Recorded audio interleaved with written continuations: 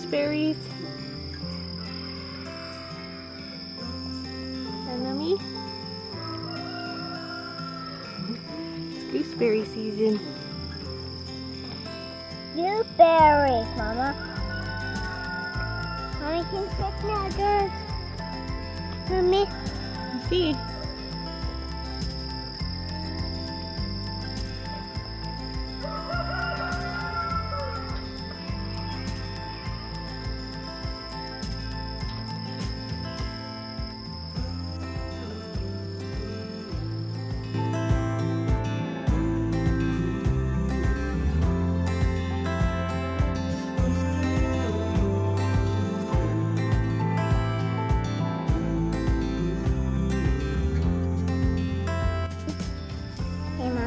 I see how. Right now I don't have some beans. What's that?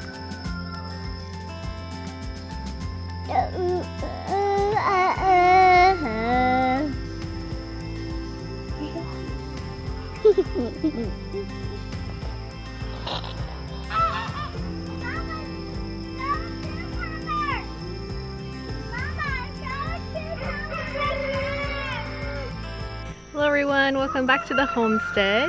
Hope you all are doing well today. We here in Missouri are facing about a week and a half of unusually hot temperatures.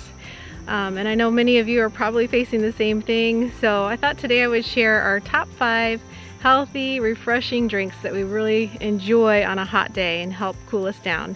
I'll start with the easiest and then work my way to the most involved.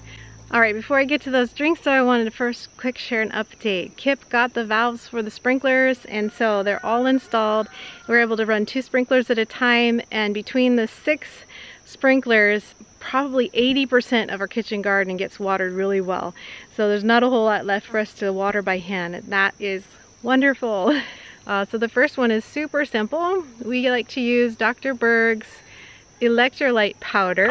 We like the raspberry lemon flavor, and it is so simple. You just mix a scoop into water, stir it up, it mixes in pretty nicely just with a spoon. You don't have to have any kind of special equipment to get it to mix in, and so that's super fast.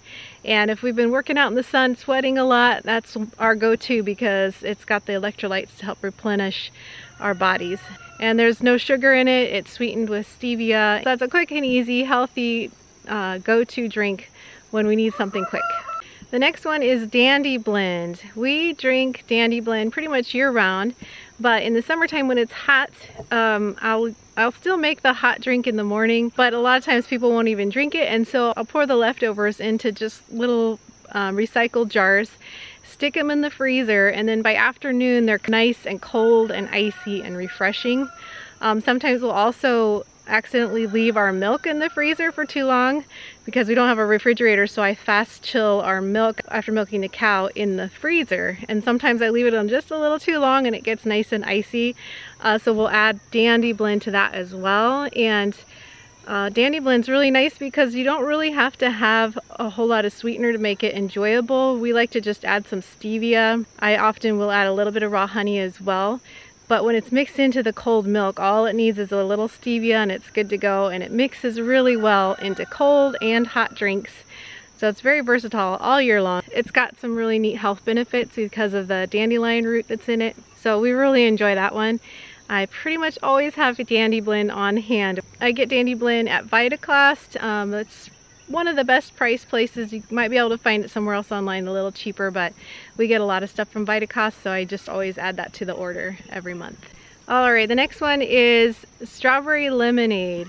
For that, fresh lemons are best, but we don't often have fresh lemons on hand, so I use a not from concentrate lemon juice that we get at Costco. It's available in 2 packs for really inexpensive at Costco. So we just usually fill up a container with water, a little bit of lemon juice, and sweetener to taste. And then I use frozen strawberries and use a stick blender and blend up those strawberries. The frozen strawberries help make it nice and cold and refreshing. I forgot to mention that I also like to add just a little pinch of sea salt to the strawberry lemonade. and that helps to replenish some of the minerals lost when you're out there working hard and sweating. And there's no artificial flavors, no artificial sweeteners, so it's a strawberry lemonade that's actually quite healthy. It does have a lot of carbs in it, but it's so refreshing. It's one of the favorites. All right, for the next drink, it takes a little bit of preparation ahead of time. I fill up a jar of water and add a little bit of stevia and raw honey to the water. Right now our honey is actually crystallized, so it doesn't really look like honey, but it is. So I mix the stevia and honey into the water, leaving a little bit of space up at the top of the jar, and that is for herbs. So this is cold pressed herbal tea, and we do it quite often. It does take a bit of time because we've got to go around and harvest and clean and cut up the herbs. But if I remember to get that jar in the freezer earlier in the day for the water to get nice and cold, remembering to put the honey in first because honey does not like to mix into super cold water, then the rest is pretty easy. Gathering the herbs doesn't take too long.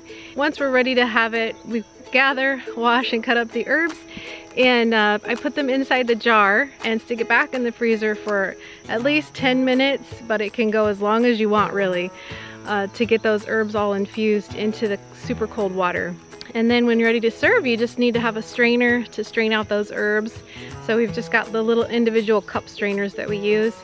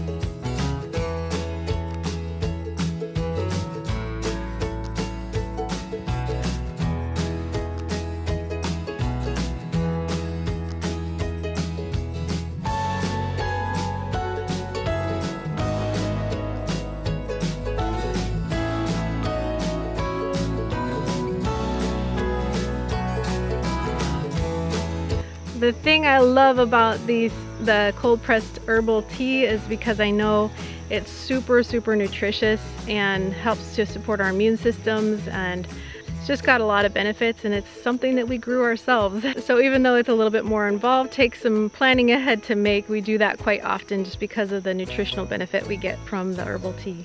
And last but not least is Jun.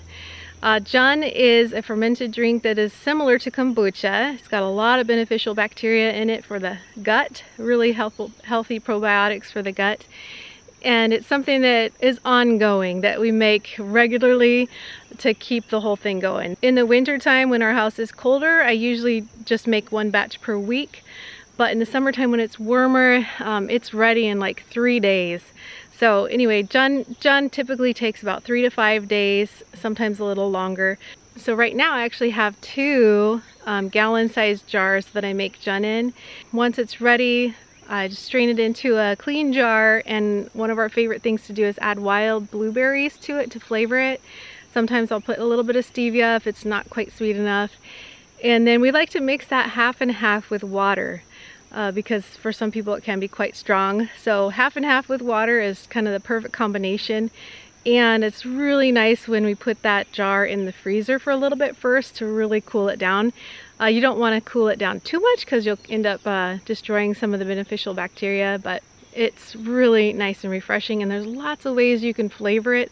We just happen to always have wild blueberries on hand, but you could use fresh strawberries. I've used a berry powder that I often have on hand. Lots of possibilities. So, or you could just drink it plain as well. It's good that way, but we like to flavor it with some kind of fruit. So you obviously need to have a Jun SCOBY, which is the weird pancake-like thing that actually does the fermenting. I got mine on Etsy. I've been making it now for probably about 8 months, and it's grown tremendously. That's why I went from 1 gallon jar to now 2, and I probably could do 4 gallons at this point because the SCOBY just continues to grow and grow, so then you can make more, you can share it. So anyway, in order to make the Jun, you need 2 cups of green tea, 1 cup of raw honey, and then you just fill up the jar the rest of the way with water and let it do its thing. So it is a commitment. It's sort of like keeping a sourdough starter going, or kefir, something like that. It's anything that you have that's living like that, that's creating probiotics and good beneficial bacteria for the body, is a ongoing project. You can't just make it once and then forget about it.